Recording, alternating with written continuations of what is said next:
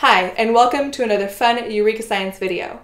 Today we are going to learn about an exciting cancer finding, where scientists tried to predict how patients would respond to a specific treatment by looking at the DNA inside the tumors. Let's take a look at what they found. Stem cells produce all of the tissues in our bodies. When we are born, specialized stem cells maintain the health of specific tissues. For example, our colon has specialized stem cells that keep our colon healthy by continuously renewing the tissue. They do this in a very elegant way. In this depiction of our colon, the colonic stem cells are located at the base. The stem cells will divide and produce cells that will move up until they slough off at the top. As the cells move up, they take on specific functions, such as absorbing nutrients into our bloodstream or secreting mucus needed for the tissue to function. We call these differentiated cells. Interestingly, we can find cells that resemble stem cells in some colon cancers. These are called colorectal cancer stem cells. So what are those? Well, cancerous tumors are composed of all kinds of cancer cells. In particular, certain cancers contain cancer cells that resemble stem cells. It's important to understand that these cells are not identical to normal stem cells. Instead of recreating a tissue like normal stem cells do, they can recreate an entire tumor. Colon cancer is a type of cancer that is thought to arise from cells that resemble stem cells. It is the second leading cause of cancer deaths and is currently treated with surgery and chemotherapy. However, after surgery, 30 to 50% of patients experience what we call disease relapse, where the tumor comes back and can be lethal. There is often very little we can do when a tumor relapses, because new tumors can occur all over the body and can be hard to treat. So, from a therapeutic standpoint, we'd like to understand which patients are more likely to experience tumor relapse. However, we don't know much about what dictates colon cancer relapse.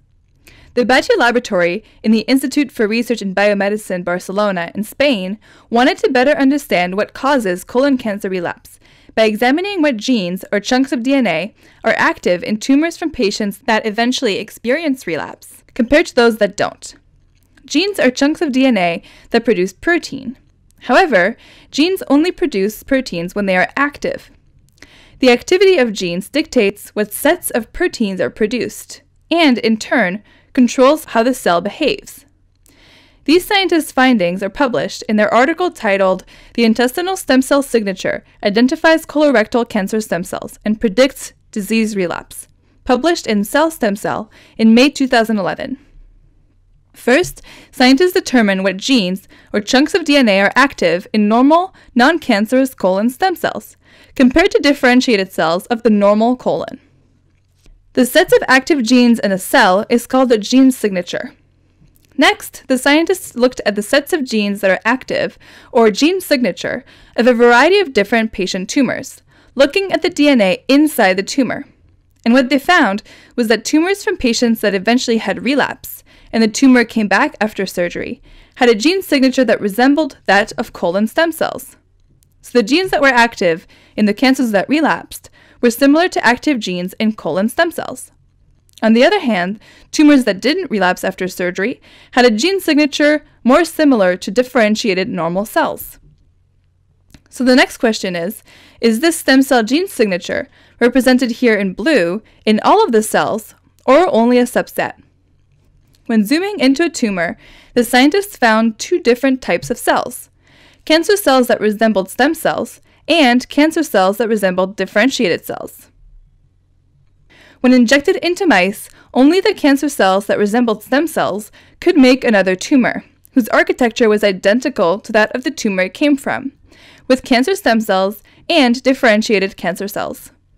Scientists could again take just the cancer stem cells of this new tumor, inject them into mice, and those cells would produce a new tumor with the same organization. This has proved that these cells that resemble stem cells are truly cancer stem cells, because they're able to make more of themselves over the long term and are able to produce differentiated cancer cells. So what can we take away from this?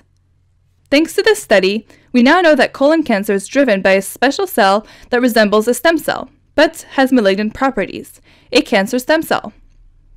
When we isolate these human cancer stem cells, they can produce tumors in mice that look just like the tumor the cells came from, and looks a little bit like a disorganized normal colon. So, could these cells be responsible for remaking a tumor in the case of relapse? Yes, it's possible. This study also tells us that the more the cancer gene signature resembles that of a stem cell, the more aggressive the tumor is, and the more likely the patient is to experience tumor relapse. So what does this mean for you? Using the gene signature of a tumor, is it stem cell-like or does it resemble differentiated cells, we can now predict tumor relapse better than disease score can. So this is very significant. If two patients present to the clinic with colon cancer, one of them has a tumor with a stem cell gene signature and the other doesn't, the first patient is predicted to relapse more often. In light of this new information, perhaps these two patients should get different cancer treatments. However, it is still unknown exactly why these cancer stem cells with a stem cell gene signature are more likely to cause relapse. As you can tell, we are now digging deeper into the tumor by examining DNA sequences and what genes are active. This will be the future of healthcare, with personalized treatments based on a patient's tumor genetic makeup, because not every cancer is created equal. This video has been provided to you by Eureka Science. To stay in touch with Eureka Science, like us on Facebook, follow us on Twitter, or subscribe to our YouTube channel, or visit us at www.eurekascience.com. Thank you for watching.